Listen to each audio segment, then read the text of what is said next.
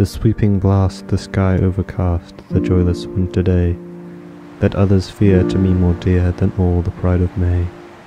The tempest's howl, it soothes my soul, my griefs it seems to join. The leafless trees my fancy please, their fate resembled mine. While tumbling brown the burn comes down, and roars for a branch to bray, and bird and beast in covert rest, and pass the heartless day. Thy power supreme, whose mighty scheme these woes of mine fulfill, here firm I rest, they must be best, because they are thy will. And all I want, O do thou grant this one request of mine.